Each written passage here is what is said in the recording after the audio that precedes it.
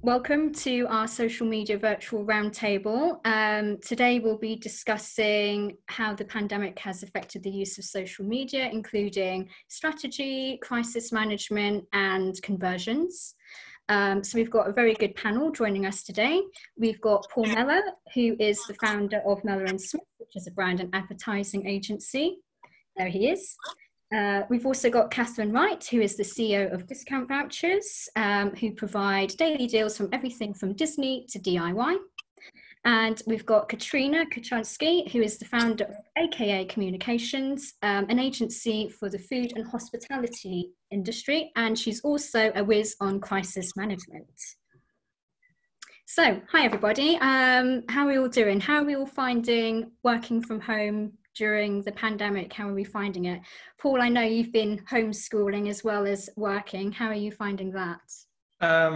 It's all right. I mean, I live in France now, so it's a bit easier than being in London. So I live in the Alps, which means that I've actually been able to get out as opposed to being cooped up in in a 2-bed flat in London. But yeah, it's been all right. I mean, we've got clients in all different various states of crisis, some less crisis than others, but yeah, it's been interesting. Brilliant. And Catherine, how about yourself? When we originally moved the business back to Norwich from London years ago, everybody worked from home, and then we decided we were going to get an office and share it. So for us, it's a little bit of a return to normal. We haven't furloughed anybody. And so everybody's just working from home, using the usual tools to communicate, playing some fun card games like Cards of Humanity and things on our weekly quizzes just to keep everybody's spirits up. And yeah, it's not been too bad, but I think we'll all be pleased when we can be back in the office and talking together and coming up with loads of interesting ideas together again. Brilliant. And how about yourself, Katrina? Well, I mean, benefits apart from, being a complete technophobe with no IT support, but no, I mean, there are definitely benefits that I'm going to be taking and, transferring into my working life when we're out of lockdown. For example, obviously working in hospitality, most of my clients are based in restaurants and bars all over London, if not the UK. So there are days regularly when, I was going to between 6 to 8 meetings in different parts of London. And then I wondered why I was not getting as much done in the office as I would like, and B, usually a kind of broken shell of a human being by the end of the working day. So, there've definitely been some benefits to this whole process. Yeah. Brilliant. Okay, well, we'll get started into some of the discussion points that we have. And some of you who are watching may have already taken part in our social media survey regarding the pandemic. So 50% of those respondents have actually said that they're posting more content onto social media. And this is an open question for all of the panelists. Is this a trend that you are seeing for yourself across your different industries? And do you think this is something that's going to continue after the pandemic? I don't know who wants to go first, maybe Paul? Yeah, I mean, my answer to questions like this is it's always it should be strategy before tactics. And so if we're thinking about should someone be posting more, or have I seen more of that, is that a good idea, that feels very tacticky and not so much a strategy. Have I decided what I'm trying to achieve or not? The other thing that I think when it comes to social media, and there's definitely an increase in traffic. I mean, you really can see that, but both in terms of people posting and people just engagement in general, is that just because everyone else is doing it doesn't mean that you should be doing it. Why should you? And also, you should. I run an ad agency that does the opposite to everybody else. So my advice to anybody is, when everyone's doing something, you should be doing the opposite to everybody else. So if every brand, every one of your competitors is posting on social media, 20 posts a day and they're spamming the hell out of people, then do the opposite to that. Yeah, I mean, that's kind of my sort of broad top line view when it comes to the frequency or not of people posting or brands posting on social. And Katrina, with the food and hospitality industry, obviously sort of taking a bit of a hit at the moment. How is that working for your industry? Yeah, I mean, I kind of take it. I don't think anybody should be spamming people 20 times a day. What I would say is that, you know, having lost our venues, and a lot of places they've lost their revenue, they've lost their customers. Social media at the moment has become a really vital and important tool for communicating, you know, whether it's that they're launching a delivery service, whether it's just to help campaign for this national timeout, where we're calling for all landlords to stop, to not charge any rent for 9 months, so that, you know, when we do eventually get back, you know, that hospitality people won't be crippled by these ridiculous rents that often London landlords charge. So, you know, we're doing a Safe Soho campaign, which again, we're launching on social. So yeah, I think whilst nobody wants to be, you know, bombarded by this, I do think this crisis, if we hadn't had social media, would have been a lot more horrific than it has been. It's really brought us all together as a community. Brilliant. And Catherine, because your business is primarily, well, it's pretty much online, how are you finding the pandemic affecting your side of things? Yeah, so initially in March, I think everybody just took a deep breath inwards, and, you know, obviously lots of the travel merchants that we have who had lots of exposure booked in with us have had to delay all of that. But what we've seen is a bit of a polarizing effect. So a lot of the really large companies have furloughed a lot of their staff, and most of those, I think, seem to be on the marketing team just by their kind of general lack of response. And what we've seen is a lot of smaller companies have really kind of moved into that space and made a bit of a land grab in this time, I think. And certainly the you know, Instagram stories with shop local on there as well. So that's where I've seen a lot more posting, is from a lot of the smaller local businesses who have been able to continue to work because they're, you know, perhaps they're much smaller. It's much easier for them to socially distance, or perhaps they drop ship.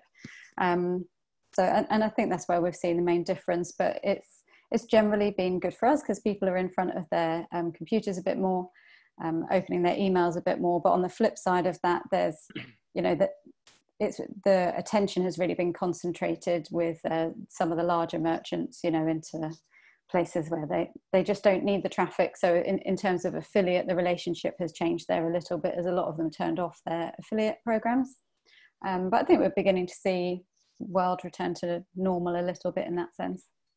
And is that across the board, like as the sort of lockdown is loosening, you're starting to see sort of flashes of life again from the companies that had originally kind of turned off straight away after the lockdown went down?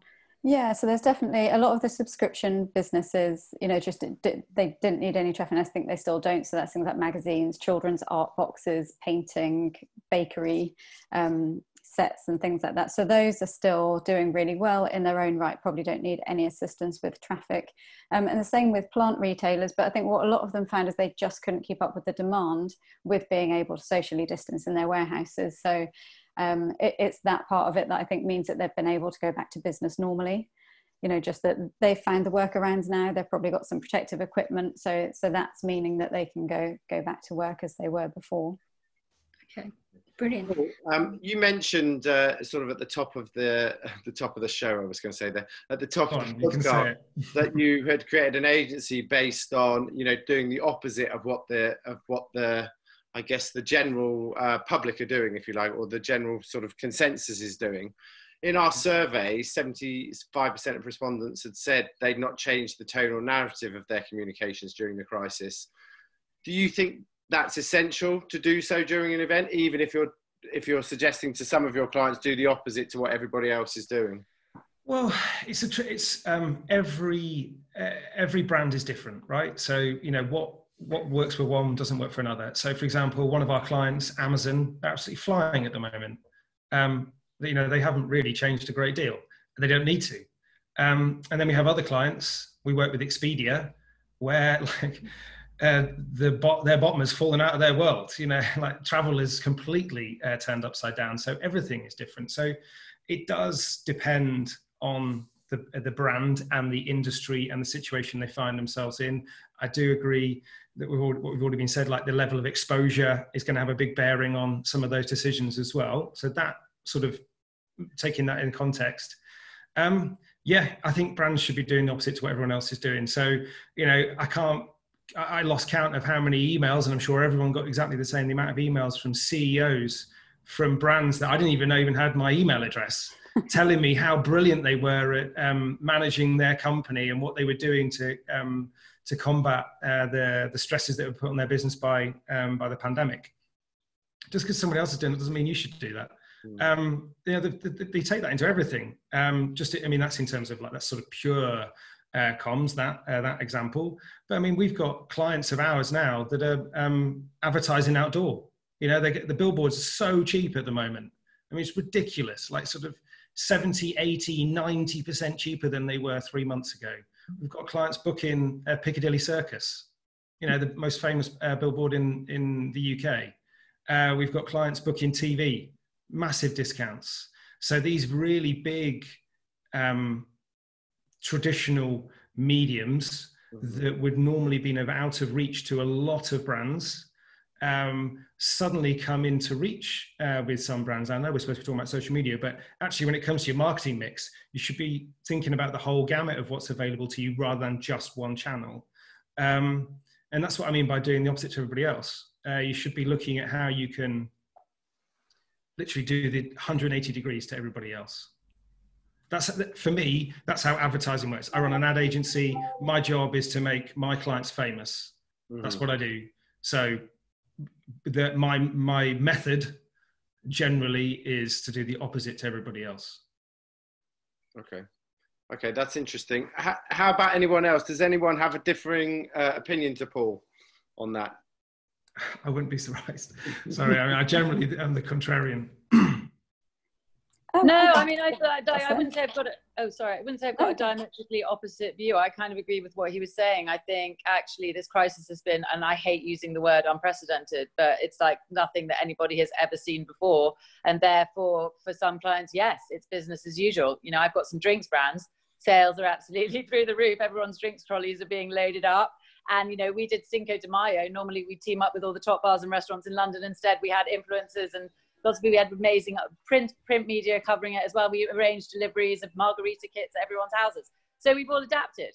Other people, yeah, there's been a complete, you know, you've had to completely pivot your business and change what you're doing. So I think it's been a really interesting mix. I don't disagree at all. I think you've just got to read the signs and deal with each client on a case-by-case basis. And yeah, try and stand out from the crowd as much as possible. Mm-hmm. And I think, again, that's where some of the smaller businesses have just been able to think more on their toes. They don't have these layers of decision makers that all of those things have to go through. So yeah, I would agree with that too.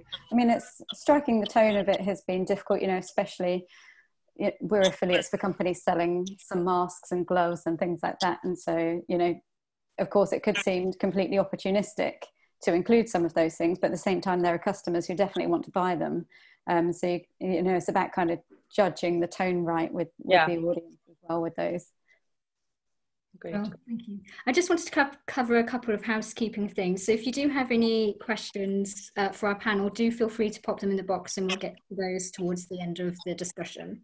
And if you want to tweet about it, please use the hashtag Citywire Virtual and Citywire Social. So sort of moving on to kind of social media, you know, we've literally had a captive audience for kind of April and May. How is that affecting conversions?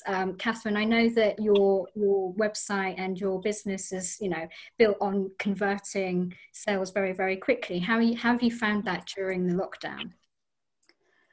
So I would say the time to conversion is about the same. We've seen an increase in like effective cost per click and an increase in average order value, which is interesting given that there, you know, there's no travel and normally those kind of larger ticket items aren't on there. But, you know, people have got more time to browse, more time to shop. What we've seen is probably a drop off, you know, as you'd expect across fashion.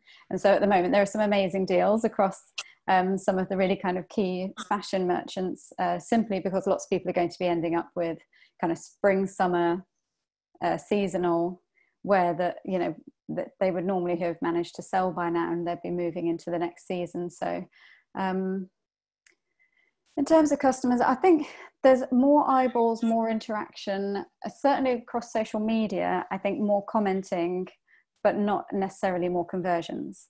We're seeing a lot from email marketing, and generally we see that as being incremental, and then social media tends to add on to that and add to the messaging and the branding. But overall, we haven't seen an increase in conversions from social. Okay, so you would say that social is kind of a sort of more of what's the word I'm trying to think of, like an add-on to your email marketing. Yeah, and very possibly. Yeah, very possibly it's just because there are so many more people having that conversation in that space. And, you know, Facebook is always very clever when you have ads up. It knows which audiences are worth money. And so, you know, you tend to find if you're going after an audience that everybody else is going after, that actually your cost per click and cost per conversion, you know, increases as well. Does anyone else have anything to add on to conversions or email marketing and social media? Well, what we've seen, I mean, I don't get necessarily involved in that bottom end of the funnel, that real conversion. We're an agency that concentrates at the top. But what I've seen with a number of our clients is the ones that are flying. So we work with a bike brand, quite a famous bike brand, and they like the conversion is like, you know, record levels. You know, they just can't make the bikes quick enough. I mean, they've sold every bike they have.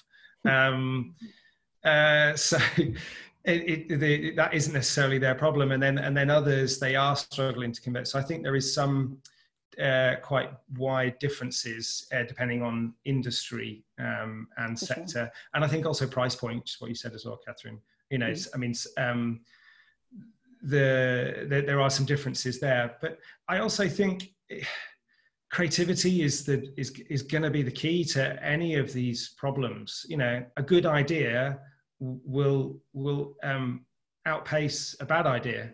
So it comes down to your ability to outthink the competition. Yes, you need to have your marketing tech stack absolutely nailed down, and you need all of your fundamentals. Yes, but actually it comes down to creativity. Can you outthink the competition? And that's been like that. Yes, marketing's been like that since day one, and it will continue to be like that. So that hasn't changed. The ability to take market share of somebody else. So like Catherine said, you know, these smaller brands on the high street, you know, they if they've pivoted, they've been sort of fleet of foot, and they've been able to make a grab for market share. That's really smart. You know, they've been able to outthink the competition, and I think that's just going to continue as we, at whatever stage we are in this kind of process. Have you got anything to add to that, Katrina? Or, I mean, what are you finding with, I know you kind of touched upon it in the previous question, but how are you finding it for, I mean, I guess the drinks is the main one that's converting. Well, you know, I was going to say it's kind of an interesting one for us because, you know, the kind of bottom dropped out of our industry. So conversions aren't really like, yes, okay, we've got lots of influencers that for example, we work with Hakkasan. We've delivered dim sum all over London to every top influencer who has then, you know, posted, and that has been amazing. And definitely, you know, they've seen that, you know, they're now about to launch a new delivery brand, which I can't mention, I can't talk about, but anyway, it's very exciting. And that is, you know, that has been to people delivering at home, and that's been great. The other thing is, you know, as Catherine has touched on, these smaller shops, you know, the Notting Hill fish shop was just a fishmonger. He teamed up with a local, an amazing butcher, H.G. Walter, a baker, and, you know, the stuff they put on social. I mean, it's not just that, but, you know, there's a queue for an hour outside, and he's been propelled during this crisis because no one's going to restaurants, but they want restaurant level quality.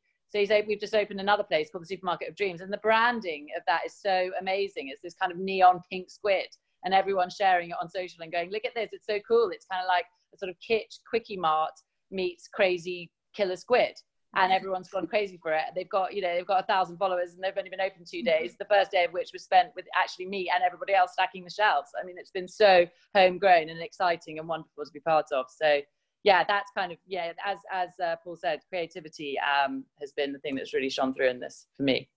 Yeah, so, I'm going to have to check that out. It sounds so cool. It's so cool. Supermarket of Dreams. Yeah, I don't want to pun on the word supermarket, but check it out. Yeah, and I think, I listened to something right at the beginning of all of this. A guy, I think his name's Dan Priestley, spoke to to one of the groups that I'm in, and, you know, he's saying, as awful as it is, you know, a lot of companies are going to go bust and lots of people are going to lose their jobs. You know, when big trees are felled from the forest, that's when small shoots get the chance to show through. And that has just kind of been in the back of my mind this whole time, you know, that as awful as it is, that there is going to be opportunity comes out of this. And, you know, we just hope that there are more winners than losers, basically. But I think in terms of the end customer, and I think that's what you're seeing on social, is all the things that people have said, you know, that they want companies to think in a social. Oh, Catherine, you muted yourself. I don't know how that happened. I don't know where I got up to, but yeah, so companies being, you know, with their corporate social responsibility, thinking green, you know, and giving back to the community, I think those things have all been forced right to the forefront, and companies have been made to think about how they can, you know, match all of those and go forward and make money with their businesses. So I think, you know, in terms of the end consumer, this has been really, really good for them. I think the one thing we probably haven't talked about is B2B, and which is always like the elephant in the room, right? And so we work with both B2C and B2B brands.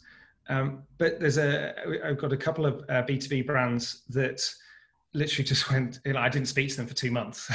They're like, just leave me alone. I don't ever want to talk to you for the next 2 months, you know. But suddenly the light has been switched back on, and some of the stuff we're talking to them about over the next month or so is really, really exciting.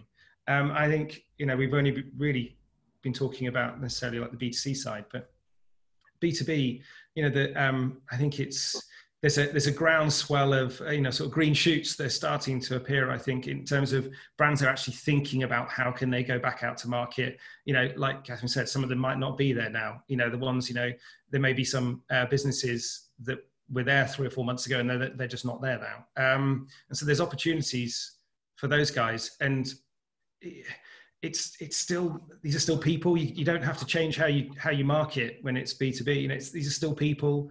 You know, they still have wants, needs, desires, hopes, dreams. You know, so I think there's a real opportunity for B2B brands to get out into the market and say something and go and grab some new customers. We've definitely seen at Citywire, I mean, we're obviously a small company, but we've seen that in many ways it's leveled the playing field for a lot of other asset managers who wouldn't necessarily, you know, be able to have as much travel because they wouldn't be at, you know, they're smaller firms based in other countries. And this gives them the opportunity, because virtual or this type of interaction that we're even doing now becomes, you know, easier for everyone and more acceptable for people to do, rather than the sort of face-to-face things. We'd actually seen one sort of moving on. One of the last week we saw an investment company have to deal with a video of an employee, which went viral globally, and it wasn't necessarily the best messaging that firm wanted to deal with. In your experience, I mean, maybe start with you, Katrina, because you've mentioned sort of these up and coming things you've had going recently. What's the best course of action for something like this, especially if it's of a sensitive nature?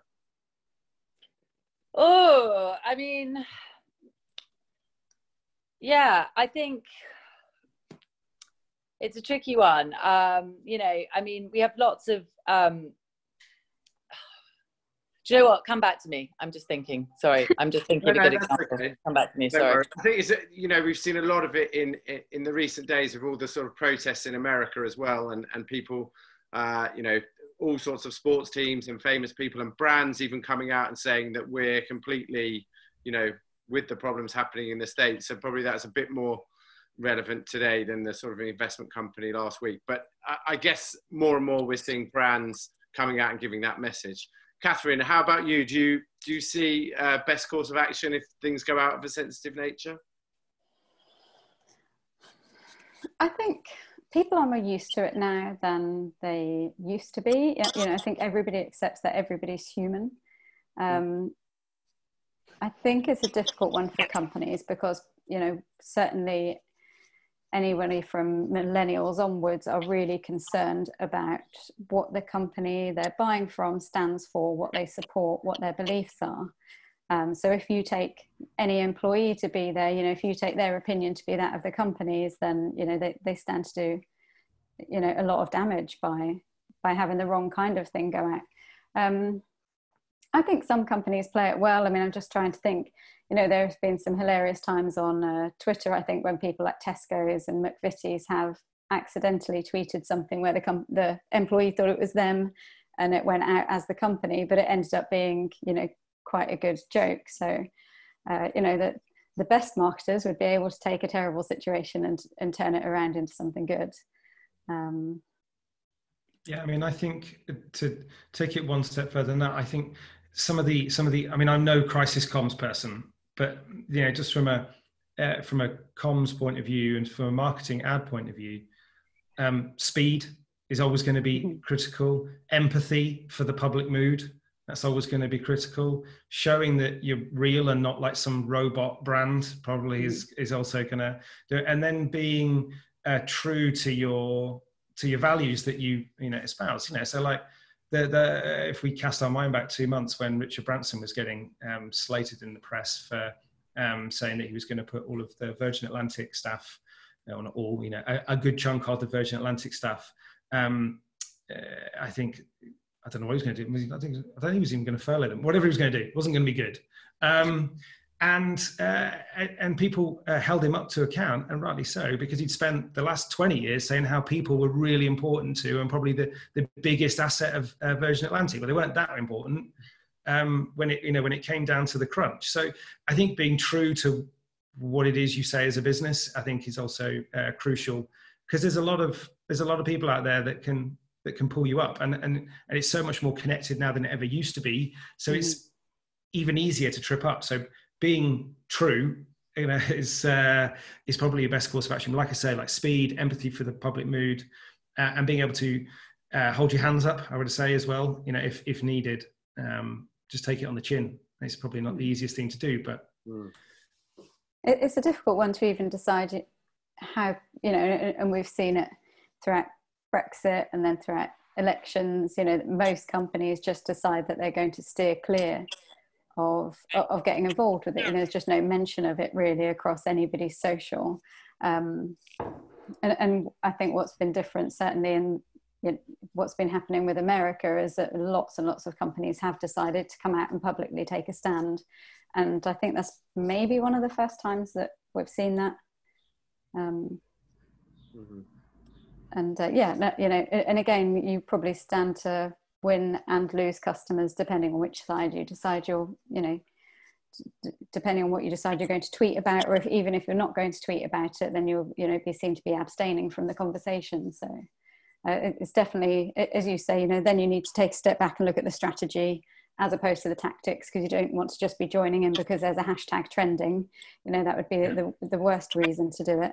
And just think carefully about how it plays into your overall strategy. Yeah, I mean, just to add to the points made, you know, yeah, I think the Richard Branson analogy was a good one, you know, and then on the opposite end of the scale, you had Gary Neville just being an absolute hero and, you know, opening his hotels up to NHS workers and just being an absolute no furlough at all because he's a, you know, multi-millionaire who can afford it. You know, that's amazing. And, you know, again, for hospitality, everyone kind of, you know, lauded him as a beacon. I'd say during this period, we haven't had that much. It's been crisis to crisis, but everybody's pulled together. I feel like the only people that have been quite unkind at times, or like, you know, I actually feel like I need crisis management for being a PR, because you have to constantly really be careful. Like, you know, not big journalists, I'd say, but like, you know, these kind of like quite sort of like woke, slightly irritating bloggers wrote quite a lot of articles about PRs, and the fact that we were still sending emails going, you know, dear so-and-so, hope you're keeping well in these unprecedented times. Yes, awful, really annoying. Obviously, my staff were briefed not to do that. You know, would you like to try this amazing delivery? You know, we can get X to it, you know. And they were quite sort of like, oh God, you know, it's difficult because you're constantly towing a line of like trying to sell something, but also trying to fit in, as you say, with the tone and the mood. And yeah, there were a couple of things that made my blood boil, but I do think you have to be careful with your tone and what you're saying. There's a strange juxtaposition, wasn't there, between like, oh, we really want businesses to do well and we need to support British businesses, but don't try and sell me anything. Yeah, exactly. It's so British. It's so British. That's a British thing. You have to wait there, and if I want it, I'll come to you and ask. Yeah. If you're lucky. Yeah. Brilliant. So I guess sort of moving on to that kind of thread is, and this is open to everybody, is which companies do you think are really raising the bar with social media during the pandemic? And it can be across all industries. Is there any companies or institutions that you've seen doing stuff on social media and you thought, yeah, that is really, really good? I don't mind going first, Yep. if that's okay.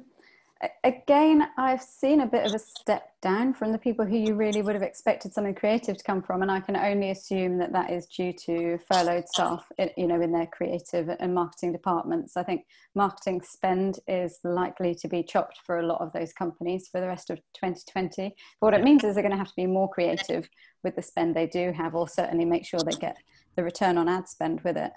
I've seen, I think, kind of Silk Thread, Dancing Leopard, you know, some of the kind of fashion companies do very well in their kind of campaign. You know, it's linked up really well between their social and their emails. You know, I've seen a lot more thought going into emails that before just used to be, you know, kind of blanket. I think they've perhaps been putting a bit more thought into making those more interesting. But yeah, I mean, really, again, the people who have been really doing stories and bringing customers on a journey with them, for me, have all been much smaller brands and a lot of local ones. Yeah, just to add to that, I was going to say it's been less company for me, more influencer. Mm-hmm. So actually in our last AK newsletter, we were like, you know, the things that we're watching, the things that, you know, which influencers and which people are kind of keeping us going, you know, during this. And again, like a lot of the time they're not even selling something, or they might be, but it's very subtle. So like, for example, Clerkenwell Boy, he's like God in our industry, you know, influencer. I don't know how many hundreds of thousands of followers he's got. You know, he normally announces restaurant launches. He's just been cooking throughout this whole thing. And I never even knew he could cook. I thought he was just good at eating. And every day I go on, I see what he's cooking and I feel kind of like inspired. You know, it's that kind of more subtle thing, I think, that's you know, and then maybe I have gone and spent a fortune on, you know, Middle Eastern ingredients from some hamper he got sent. But, you know, it's kind of been that sort of subtle marketing that's really got me through. Yeah, I mean, I don't think that many brands do it particularly well. I don't think actually there are that many brands doing a particularly good job, like today or a year ago when it comes to social.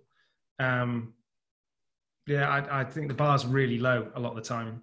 I think it's a shame, and it's a lack of desire, lack of talent, quite a lot of the time. So yeah, so that's I mean, not to bring the conversation down, but like, yeah, I don't think they're that good.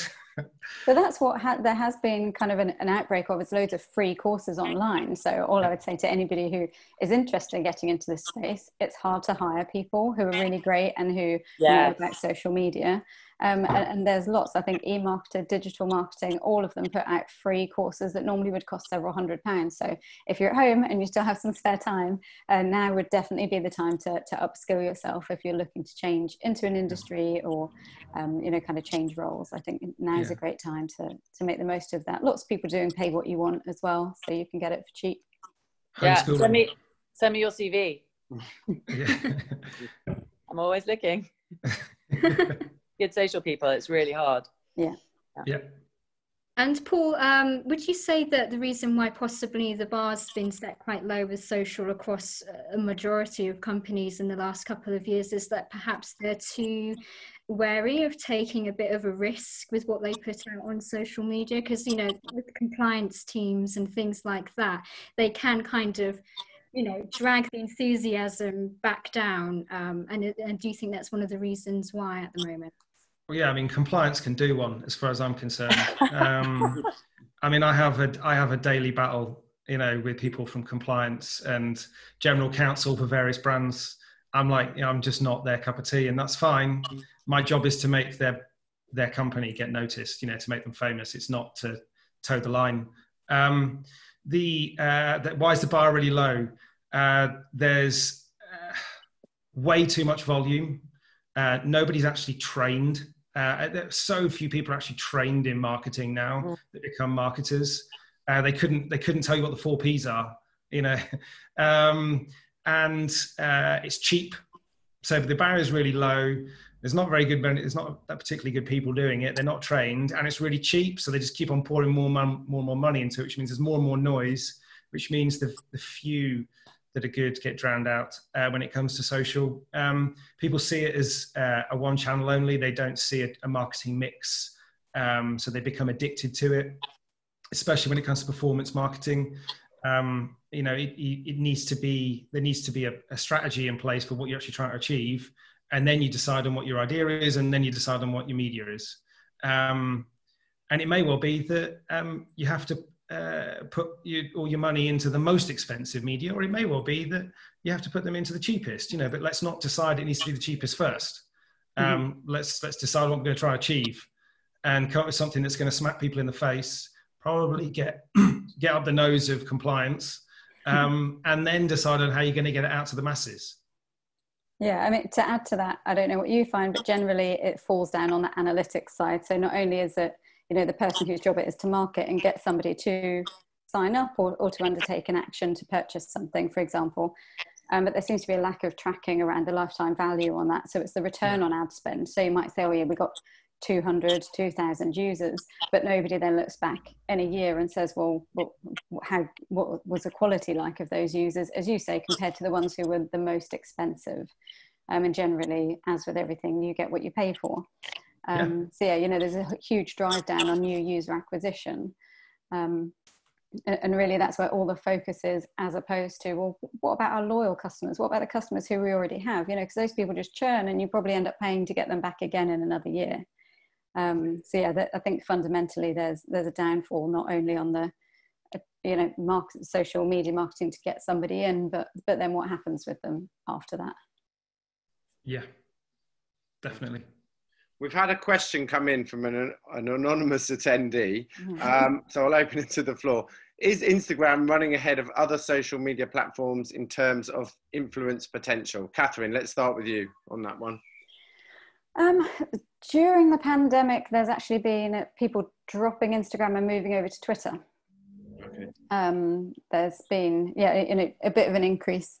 And that might be just people who are in the search for, it could be 2 reasons. People who are in the search for news, or people who actually are finding it's not helping their mental health to watch how well other people are doing whilst they're at home. You know, we've already ascertained there's a massive difference if you're somebody who's in a garden and, you know, you've got a lot of freedom compared to perhaps, you know, if you're stuck in a flat with children, it's going to be a very different experience. So that might be why people have moved away a little bit from Instagram to Twitter. In terms of engagement, I think we still find that, you know, certainly for imagery, for product, it does really well. But probably Katrina could inform you a bit more around Instagram. It sounds like she uses it a lot more with influencers. Yeah. Katrina, over to you. Oh, you're on silent. Oh. Sorry. Instagram is our god in food and drink. And you know, Twitter, yes, I totally get why people are turning onto it and following the news through it. I often think it's kind of middle-aged men just being mean to each other. That's kind of what I say to a lot of my clients who say, oh, well, we need Twitter. Food and drink, no. It's all about Instagram for us. It's so visual. But, you know, what I would say, the last 2 points, it's like, yeah, this is one of the problems, because the sector, social media, is so huge and diverse and always changing. You know, I've spent part of this lockdown agonizing over whether I need to get on TikTok, because adults seem to be gradually joining that. And is that going to get me any better? You know, and it's all about being, you know, because now Instagram is basically saturated. Like, anyone starting to build an Instagram account now, you know, okay, fine. Yes, you've got a chance if you're a venue or whatever. But if somebody wants to be an influencer, it's pretty hard. There's so many of them, you know, it's ridiculous. So it's about jumping on things fast. But yes, for now, Instagram rules okay. Anonymous question. Yeah. Thanks. I mean, does it not depend? I suppose it depends on what you're trying to achieve as well. Yeah, you know, if you're food and drink, like Katrina says, then yeah, like Instagram is 100% the right. It is always going to compete. But, you know, if you're selling asset management, then I would imagine LinkedIn is probably going to compete. You know, on a, you know, I don't want to like dumb down on asset management people, but you know what I mean. but like, you know, they're probably going to, LinkedIn's probably going to be a more effective channel than Instagram. You know, I'm just sort of ballparking, but I reckon it probably is going to be. Definitely.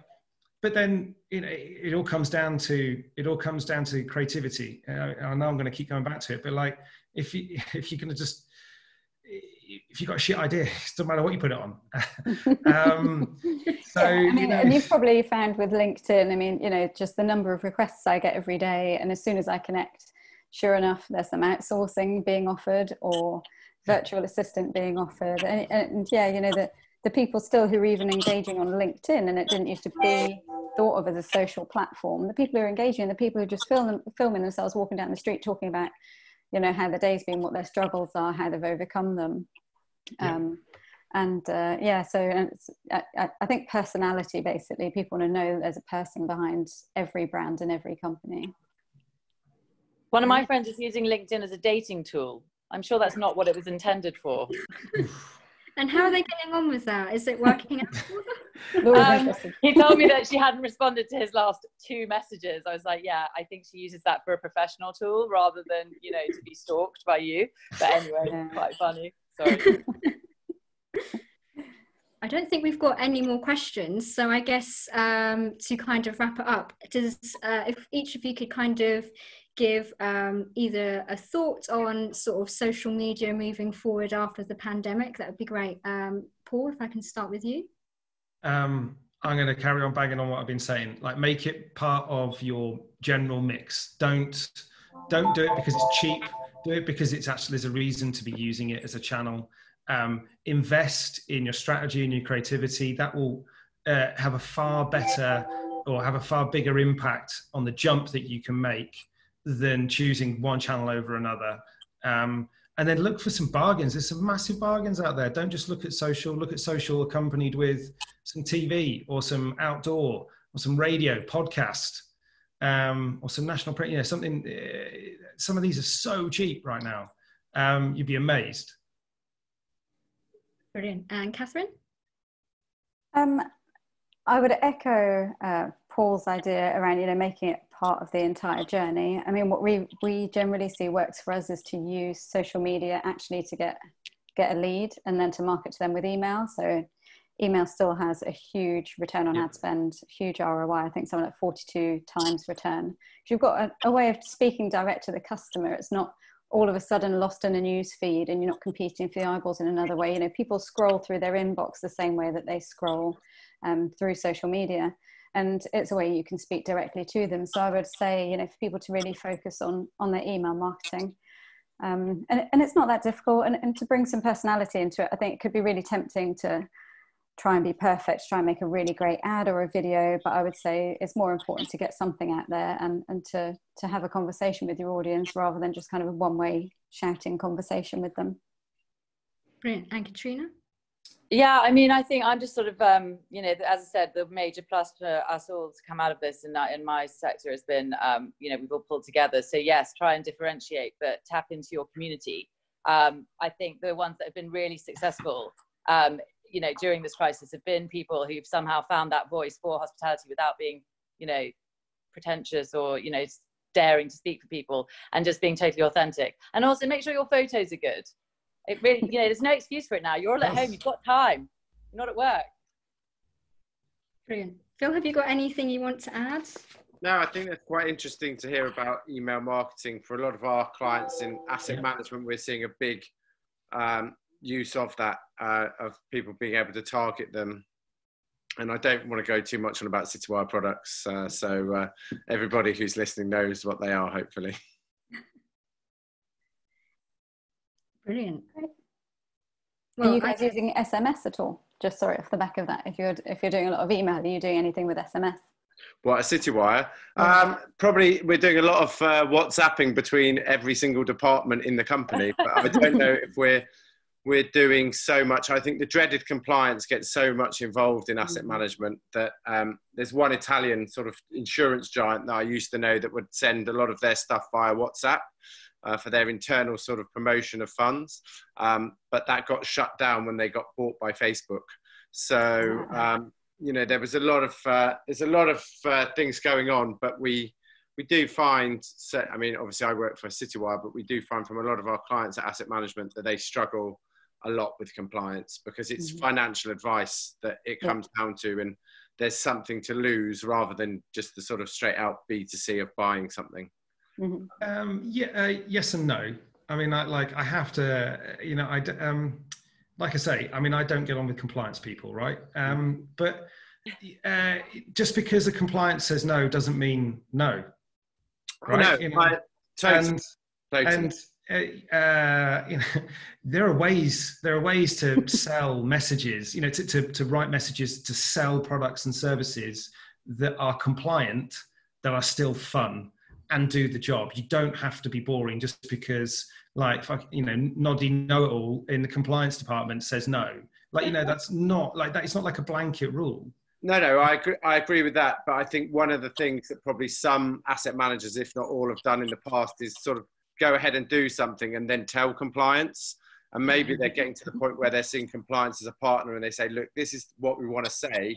And we want to know what we can actually say at the beginning rather than coming to you with a complete product and then everybody getting annoyed that we can't do it. Yeah. So I guess that's about better communication, which is the same, you know, across the board. I mean, we're writing a TV ad right now for a finance product. So, you know, compliance is all over me. And I've taken the view of, well, I might as well be upfront, and, you know, and they seem like a decent, you know, we've worked with them a couple of times, but compliance, this is the first time we've really got involved in their finance product. And they're switched on. They understand how marketing works. So they're not the department of no.